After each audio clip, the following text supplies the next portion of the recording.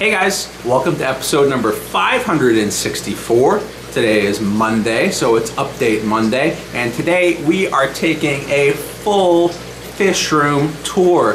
That's right, it's been a while since we've done one of these, but I think it's time that we take a quick spin and look at everything all in one video. But before we get started, make sure you hit the subscribe button so you can watch more videos like this in the future. Also, if you'd like to help support this channel, you can go check out myaquariumbox.com.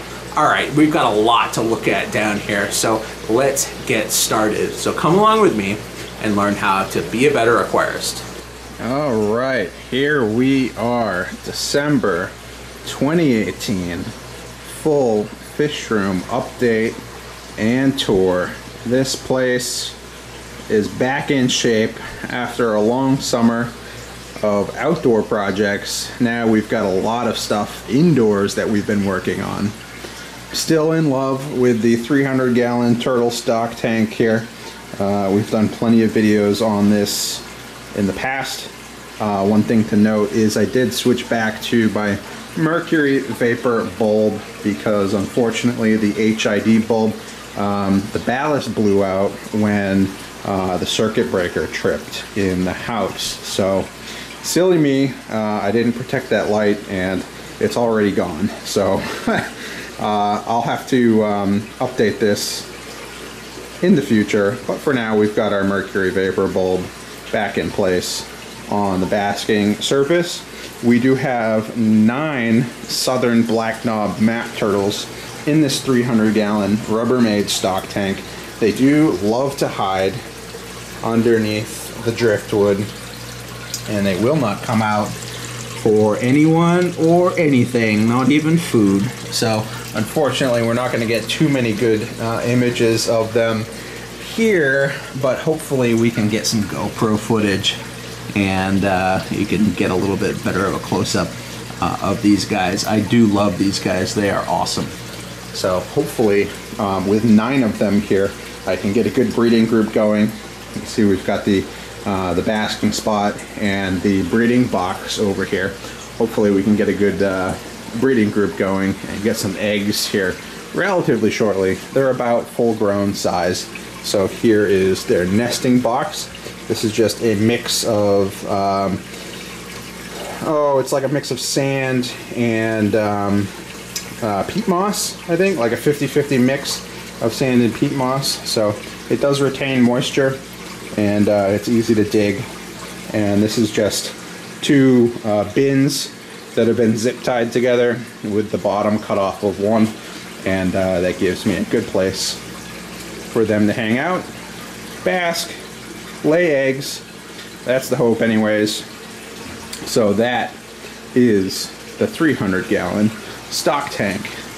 Now, as we move over here, we've got the 50-gallon Rubbermaid down here. This is the fiddler crab tank. We do have, I believe, like 5 or 6 fiddler crabs left in here. They're hanging out. And I recently added all of these mangroves to this tank. I haven't dug any of these mangroves up yet to see if the roots have started to form. So I'm hoping that within the next few weeks these will start to send off leaves and we'll start to see some growth from the tips of these mangroves. But the red mangrove, they start by growing the roots first before they start growing upwards with the leaves. So hopefully, crossing my fingers, we'll start to get some leaves in here soon. This is a very simple tank. It's not even heated. I have just a sponge filter and an air stone in there. I did add some salt to here. So what I do is I come by and spray all of these down maybe once a week just to get the salt off of them. But that is the fiddler crab tank. Up here we have our betta barracks for our fry rack. This is version 2.0 that I recently completed in a recent video. So if you want to go see that, go check out some of my recent videos.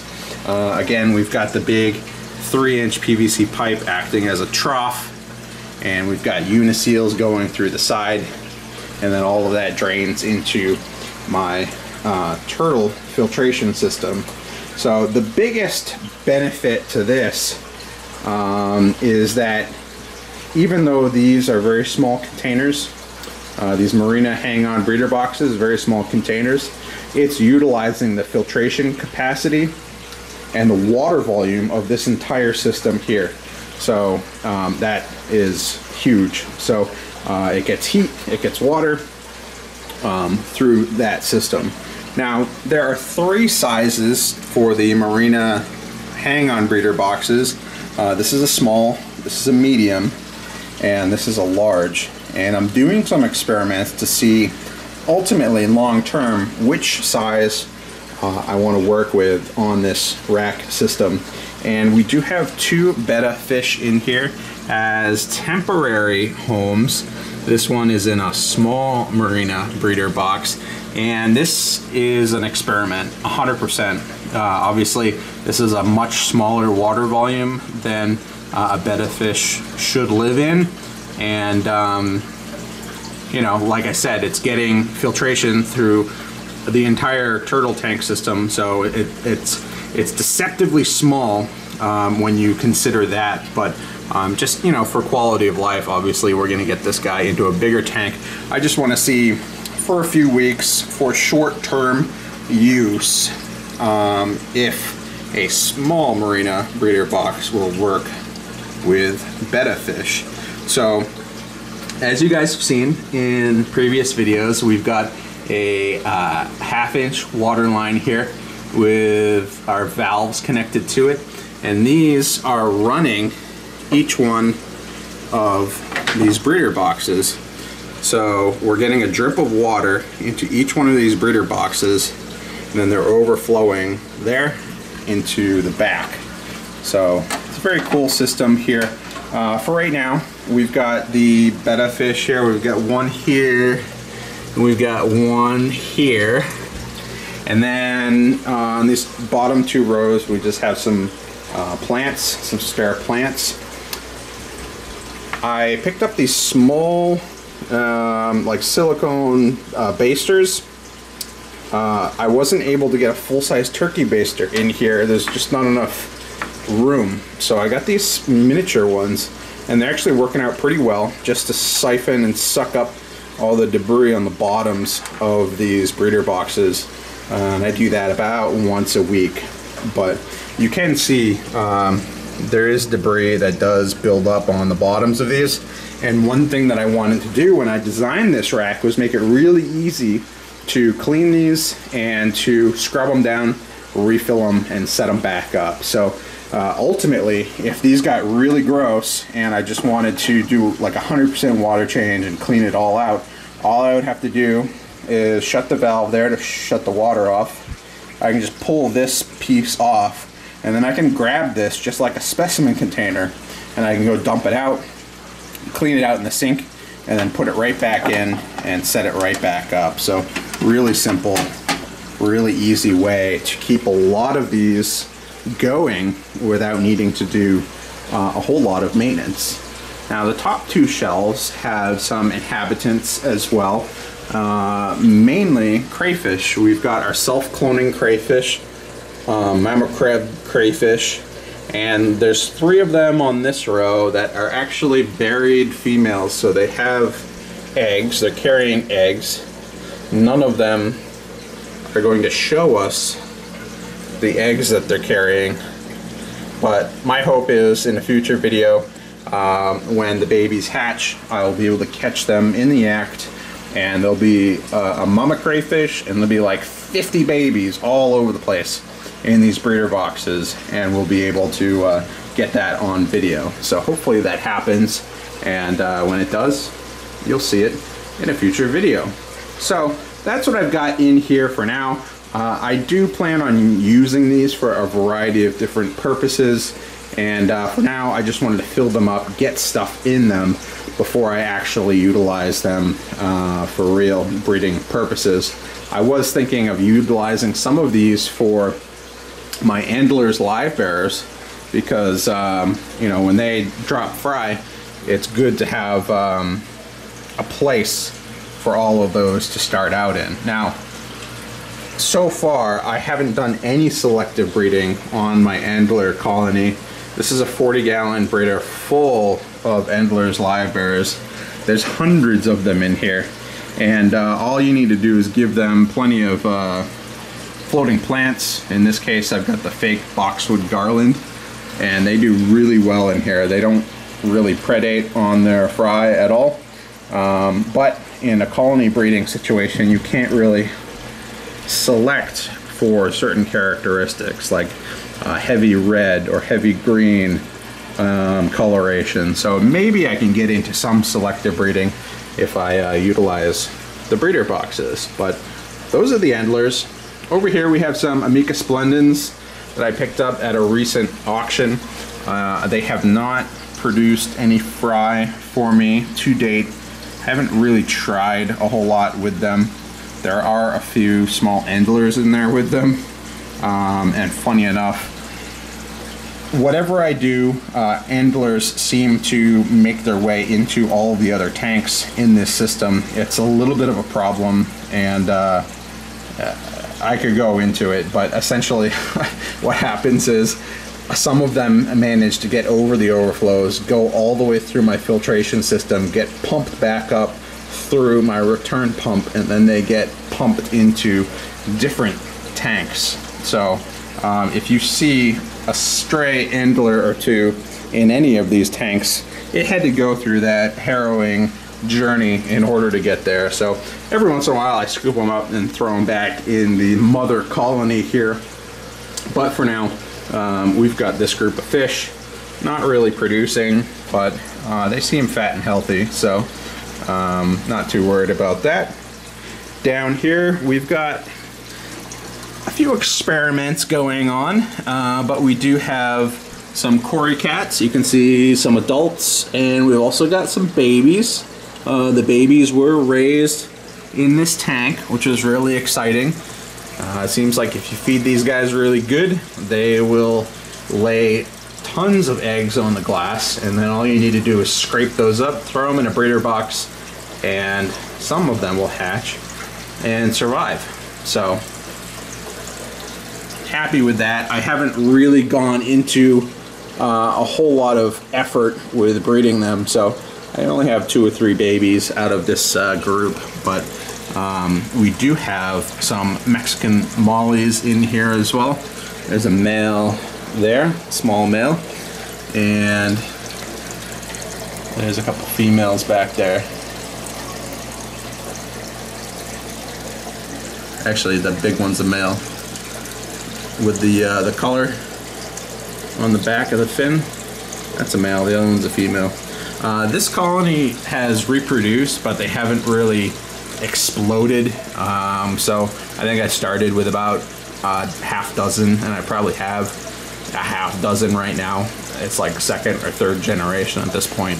So again, you know, when you're not specifically trying to breed some of these fish, they don't always do the best at breeding. So obviously I've got a mix of other things in here. I've got a bristlenose pleco, I've got the Cory cats, so they're not isolated and they're not set up for success here.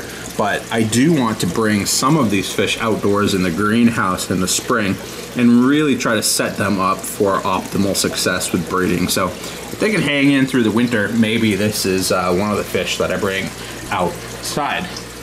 Anyways, that's that tank. Over here, we've got a bunch of bristlenose plecos. These are babies. Again, I got them at a recent auction.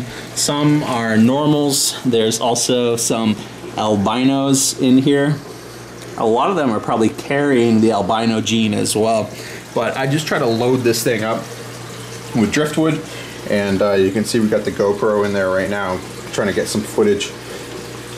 But yeah, just load this thing up with driftwood, load it up with caves, and then load it up with food as well. So I try to feed these guys either squash or cucumber and you know, other algae related dietary items, and they are growing rapidly, and I've actually started to move these guys into some of my other tanks. So I've tried to put at least one bristlenose pleco in every 40-gallon breeder tank that I have, except for the ones that have crayfish in them. So hopefully, you know, once these guys grow out a little bit more, I'll try to put like a small breeding group, maybe like one male and one female in every tank with a pleco cave, and hopefully I can get some babies. So that's that tank there. These guys are all alone. There's nothing else in this tank except for those plecos. They're a little skittish, so I want them to all get a chance to eat and not get disturbed by other fish. So that is a look at this side of the fish room. Lots of stuff going on. Well, let's go take a quick peek at the other side of the fish room, and we can talk a little bit more about some of the projects I have going on. Now, this is the vacuum, the whole fish room vacuum system, and if you want to go check out one of my other recent videos, we built this thing. It worked. It didn't work 100%. And if you go watch that video, one of the things I noted in that video is that essentially what you do is you turn the vacuum on and you've got suction pressure. This entire 55-gallon barrel becomes a vacuum chamber, just like a shop vac basically, but we're sucking water in here. And we've got a sump pump down below, so when the water rises it gets pumped out. So as long as this hose is completely empty, when I turn this on and put this wand in a tank, we get a great vacuum, we get great suction, just like if you were siphoning directly into a barrel. But the piece that I was missing on my first attempt was the shutoff valve here. And essentially what this is just a small ball valve. And what I was missing was when I originally shot the video and I tested this out, I didn't have this, so it was just completely open. And when I moved this wand from tank to tank, this hose started to empty with water, and at that point I lost my suction, and the vacuum itself wasn't strong enough to pull all of the water out of this hose. So then I became basically siphon locked, and it stopped working. So the solution to that is when I'm done vacuuming one tank, all I have to do is shut that off and all of the water stays in the hose. I can move this to the next tank and then I open it up and it works just fine. So I've been really happy with that. This is the primary vacuum system that I've been using in my tanks, and I'm happy to report that with the addition of that, it works just fine.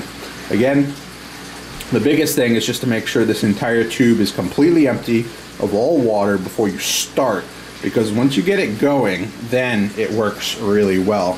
But if you're starting and stopping, you can lose your siphon or get siphon locked. So that is the whole fish room vacuum system. You may also note that we've got a nice piece of plywood here, painted white, and this is like 3/4 inch plywood, and I had to replace this. I had to create this piece of plywood here to replace my twin wall polycarbonate that I had tried to sandwich together and glue together.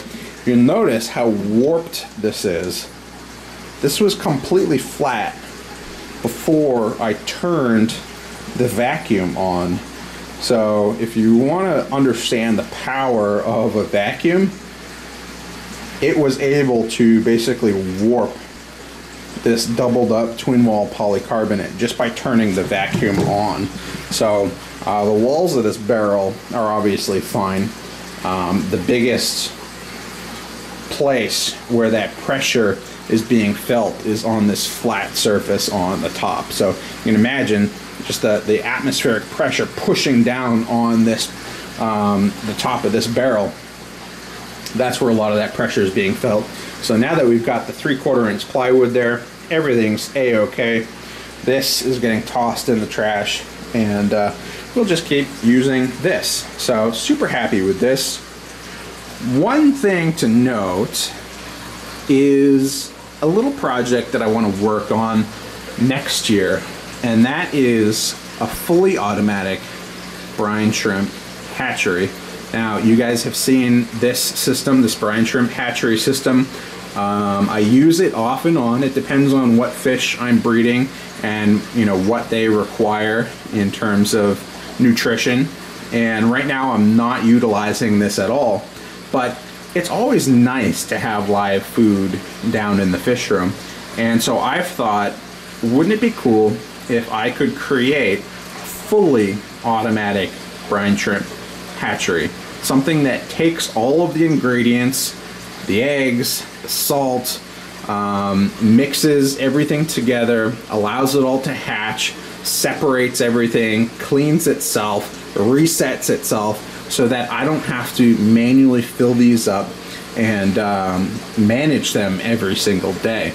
Brine shrimp is a very labor-intensive animal to hatch and feed, and so I was thinking if I could create some sort of fully automatic system to do all of that for me, and just like a like a Keurig coffee machine, I just come down here in the morning and I just grab a jar full of baby brine shrimp that have hatched, and I can feed those to my fish, and then I can put the jar back, and then the next morning when I wake up, I've got more in that jar. How awesome would that be? Anyways, that's a little bit of a pipe dream at the moment, but it's one of the big projects that I want to tackle next year. You guys know I like to tackle at least one big project per year. That might be the one to do for 2019. Now, we got a lot of stuff sitting up here on this shelf. I'm not really sure what I'm going to do with this shelf long term. This used to be my algae growing shelf. I no longer really have a need for that. I think if I'm going to do any algae growing, it's probably going to be outside in the greenhouse. But we do have a baby banana plant hanging out here. I got this from H2O Plants. They do a lot of aquatic plants, but now they're doing some terrestrial plants as well. So go check out H2O Plants on YouTube. Go check out Justin's recent video about banana plants. He calls his Bruce, and I'm going to call mine Mini Bruce. So hopefully I can keep this banana plant alive through the winter, because the goal is to put this back out in the greenhouse in the spring. And I might even try to do it aquaponics style and allow some of the roots to be under water. So that would be very cool if I could get that to work. We've got some wild type crayfish in here. This is my colony that I saved from a crawfish boil a few years back. It's still going strong. We did have a little bit of breeding activity in here earlier in the day, and again, this is one of those colonies that just sort of self-regulates itself. I don't really have any more room to give these guys. If I did, they would just continue to overpopulate, and as it is, essentially what happens is when this gets too crowded, they just start fighting, and unfortunately sometimes there are casualties. But I do try to give them plenty of hiding places, plenty of driftwood to hide out in, and they are relatively happy in here as long as it doesn't get too overcrowded. And usually there's like 1 or 2 big males, and then there's like a half dozen females, and that's enough to keep the generations going from generation to generation. Now, down here we have just a plant tank for now.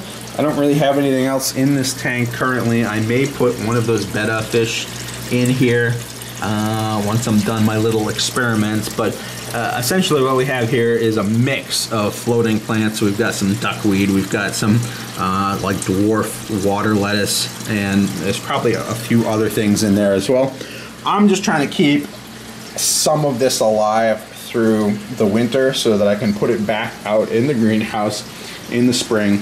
Not great at keeping plants alive in these fish tanks, but I do have these Marineland planted LED lights, So hopefully at least some of this will survive, and we'll bring it back outside. All right, second to last tank. This is our marbled crayfish tank, the mammal crab self-cloning crayfish.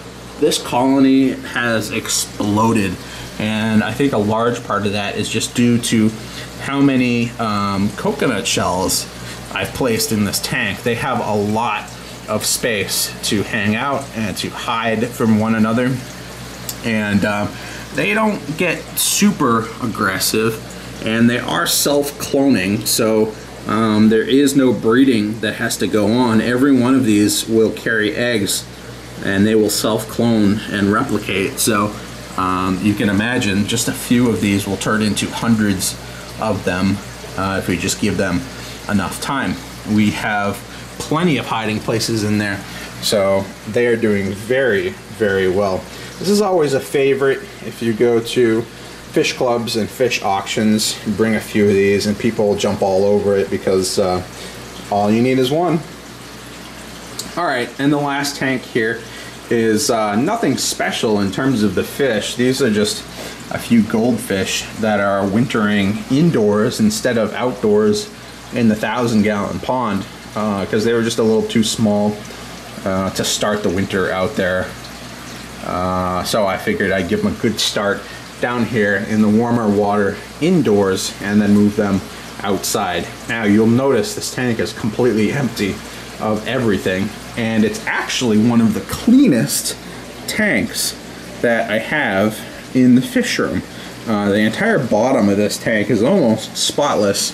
You compare that to like this crayfish tank, you can see there's debris all over the bottom of this tank, and part of that is because goldfish will just eat anything and everything, but another part of it is due to this little experiment that I'm running here. And this is a modified airlift overflow tube. So I've got a few different styles of overflow. If I'm not concerned with any fry escaping, this is just the simplest and easiest one. It's just a little screen here that slips on the inside of this bulkhead, and that's all you need. You just have to clean it off every once in a while. If we do have fry in a tank and we're scared that they're going to get swept out over the overflow, and we don't want that to happen, this is the style of overflow that I use. And again, it uses this screen as like an emergency overflow, but what it has is a big sponge here, and that allows all of the water to basically travel through that sponge and then out over the overflow, and that works really well for keeping a lot of those baby fish in these tanks. But what it's not great for is all of the debris that accumulates on the bottoms of these tanks. And you guys know I like to try to automate things as much as I can. I don't like having to clean the bottoms of all these tanks every week because I've got an automatic water change system set up, and I'd like to reduce the maintenance or make it as easy as possible. So this is an experiment. This is an airlift overflow tube. Essentially what I've done is I've taken the same T here, I've used the same screen here, but I've drilled a hole in the top, I added an air line, I pushed that all the way down, I just used a PVC pipe, and then I took a little piece of the Gemco like screen material, like tubular screen material, and a little piece of cloth like netting, zip tied that on, and made this basically a place where all of the debris on the bottom of the tank that is starting to accumulate can get through and get sucked up into my overflow. So you notice some of this stuff is sort of hanging out or accumulating right underneath there. The stuff that's there is just a little too heavy to get sucked up, but every once in a while when you see something that's floating by, it will get sucked up into that airlift. So we've just got an air stone there, and the airflow is set to, I don't know, about medium. I can crank that up as high as I want. We just don't want it sort of bubbling and boiling over the emergency overflow up there. But what it's doing is it's pulling all of the water and all of the debris from the bottom of the tank, which is my problem area. All of the debris is just hanging out on the bottoms of these tanks, and it's giving it a place to go. It's pulling it up here, bringing it up over the overflow, and through the bulkhead, and then into my central filtration system. If I'm going to clean something on a weekly basis, I would rather have it just be like a big sponge pad in one place in my first mechanical filter barrel. I don't want to have to siphon all the tanks if I don't have to. So I'm thinking that this is something that I could use to help speed that process up. Now, I would not be able to use something like this on a tank that has fry, but I would be able to use it on any tank that I'm currently just using, like an overflow screen like this. So you will notice that the water level on this tank is quite a bit lower than all of the other tanks, and that's actually because of this airlift. So usually the water level is going to be at the same level as the bulkhead, but here you can see the water level is actually lower than the bulkhead, and that's because the negative pressure that this airlift is causing is actually allowing the water level in here to drop, because that water is actually being pumped out through that bulkhead.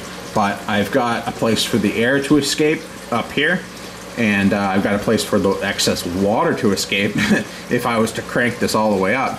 And so this is actually working really, really well to keep this tank specifically quite a bit cleaner than all of the other tanks. So this is the experiment. Let me know what you guys think about it, but if all things check out here, I might be doing this to a lot more of my 40-gallon breeders, just to cut down on the maintenance. Anyways, guys, that is the full tour of the fish room. Quite a bit going on down here, I know. We do have quite a few more projects in store, but this was the full look at everything that I've got going on down here. So hope you guys enjoyed the tour. Alright guys, and that's gonna do it for this week's video. We had a lot of fun taking a tour, a full tour of the basement fish room. It's taken me a few weeks to get it set back up and running at full capacity here, but I think it's doing really well. We've got a good selection of different fish in all of our different tanks, and everything is happy, healthy, really well fed, and doing fantastic. So that's the fish room. That's what's going on. We've got a lot more to do down here, a lot of DIY projects in the near future. So we will definitely start tackling those in next week's video. Until then, guys, make sure you have a Merry Christmas, Happy Holiday season. Go give your fish a treat. It is the season, so they certainly deserve it. Hope you guys enjoyed this video. If you wait, we'll have some parting clips, some underwater video from the GoPro, so you can watch that as you drink your eggnog and spend time, hopefully, with your family. Hope you guys enjoyed, and I'll see you guys later.